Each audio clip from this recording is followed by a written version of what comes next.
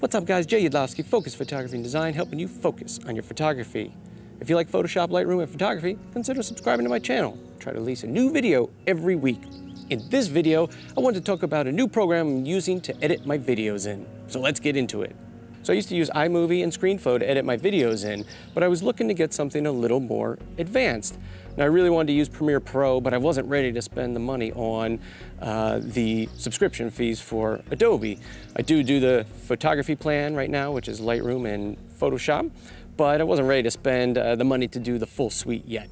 So I found another program that I didn't even know was out there, and it's been awesome and it's great. So I'm going to share that with you now. So let's jump over to the computer and check out Davinci Resolve. I forgot to mention, one of the best parts about Davinci Resolve is it's free. So let's get into it.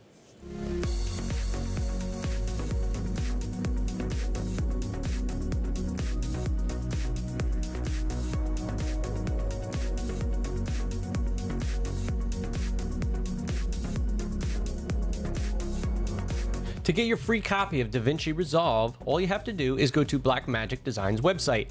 It's blackmagicdesign.com.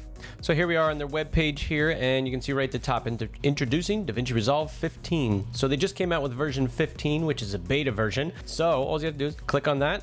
That'll bring you to another screen here where you'll be able to download the program. So go ahead and download the program that you need, install it on your machine, and you'll be good to get going with it. So here I am opening Davinci Resolve, and I'm going to show you the basic layout of the program. There's so much that you can do with this program that it's pretty crazy. So I'll just pick something here. Here, we'll go with this. A little test file I had where I was just trying some different things. So to get started, down here you have different tabs that you can work in.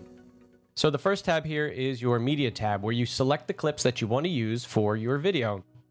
So over here you can browse through your files and find the videos that you want to bring in, and they'll show up here, and all you have to do is drag them down into the timeline. And then down here you'll get your video in the timeline. You have a little preview window here that you can see what the video looks like. So this screen here is basically just for importing and organizing your footage. Over here you can make bins to put your footage in, which are just like folders. The other thing that you can do is, if you have a Finder window open or Explorer, you can just take files and just drag them right in here, and it'll bring them into your test file in this case. The next tab down here is the Edit tab. This is where your timeline lives, and where you do all your editing for your video. The first window here shows you a preview of what's in your bin, which is basically all the clips that you added from the first screen. So if you just click over here and I double click on it, you'll see this gives me a preview of what the video is. If I click on this one, we see a preview here of what the video is. And then when I want to add it to the timeline, I just drag it, grab it and drag it down. Now it'll bring the audio and the video with it, but let's say I just wanted the video. So over here, you have the option to select just the audio or just the video. So let's say, for example, I want to bring this whole clip down, just the video, drag it, and there you go, brings down just the video. So over here is where you would do all of your normal editing. You can add text. There's different effects and different kinds of transitions and generators, all kinds of really cool stuff that I'm just starting to learn how to use and how to get into. The next tab here is Fusion. In the Fusion tab here, this gives you a ton of different ways to create different effects, whether it be with text or videos. This whole area of nodes and these kind of things are new to me, so it's another thing that I'm learning, but it looks like you can do a lot of really cool things with it. The next tab over here is your color tab, and this allows you to add LUTs to your video or change the colors if you need to adjust, you want to make your video brighter, and you'll see a live preview up here of things changing. You can change the color, gamma, lift, so you can play with all these things and get a nice color grade that you like on your video. Or you can add a LUT, and it's all done through nodes, so you can create multiple nodes, which is essentially like layers. So if you're a photographer, you're familiar with layers in Photoshop. A node is very similar to a layer in the fact that you apply changes to the layer, which goes on top of your original video, so you don't actually change your original video. And you can have multiple layers. For example, a vignette here.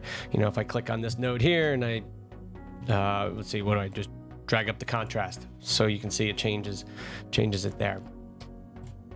So you make all kinds of color correcting and those kind of video changes, tracking things. You would do that in this tab. The next tab is a full mixer here for all of your audio. This is great. I do have somewhat of a background in audio and running audio soundboards and things. I've done it for my church for a bunch of years, and it's great. I love audio stuff. I think it's really cool. It's very interesting on how you can play with frequencies, change pitches, all that kind of stuff. So in here, this tab gives you the ability to have EQs, insert effects, change the dynamics, the pan. It gives you a lot of options on editing your audio for your videos, whether it's music, talking, vocals, sound effects, whatever it is. You can do a ton with editing audio in this tab. And the final tab here is exporting your video. So up over here, starting on the left, you'll see they have some different presets of things that you might, or of ways you might want to export your file. For me, a lot of times it's YouTube, 1080, and it sets everything up for you. And then all you have to do is make sure your settings are the way you want them. Click Add to Render Queue. It adds it over here on the right-hand side, and you would just click Start Render. And it will keep this, I guess, I'll call it a preset. I don't know that it's really a preset, but it'll keep this queue so that if you went back and made changes to your timeline, you can then come back, or made changes to your video, you can then come back over here and export the video the same way you did when you initially set it up. So that's just a real quick run through of Davinci Resolve, the different tabs that it's got, and a real quick, general, very basic how the program's laid out view for you. And I originally wanted to use Adobe Premiere, and I think this is very similar to Adobe Premiere, and it's free, and the amount of things that you can do with this program is pretty incredible considering it's free. So I would recommend that you try it, go download it, check it out, give it a shot, and I think it'll help you take your videos to the next level if you're already using iMovie or Screenflow or a simpler version of one of these video editing programs. So there you have it. That's Davinci Resolve 15. Can you get it downloaded for free from their website? So go check it out, and maybe down the road a little bit, I'll share just some more videos on Davinci Resolve, on what I'm learning and just figuring out how to do stuff. I know there's some good people out there on YouTube already that have some great videos on how to do things in Davinci Resolve. So get in there, try it out, and see what you can make. Thanks for stepping by and checking out my YouTube channel. If you like Photoshop, Lightroom, and photography, consider subscribing to my channel. I try to release a new video every week. Can you believe Davinci Resolve is free? That's fantastic. I didn't know about that. How did I not know about that? I don't know. But I know about it now, and so do you. Subscribe over here, subscribe over there, new videos over here.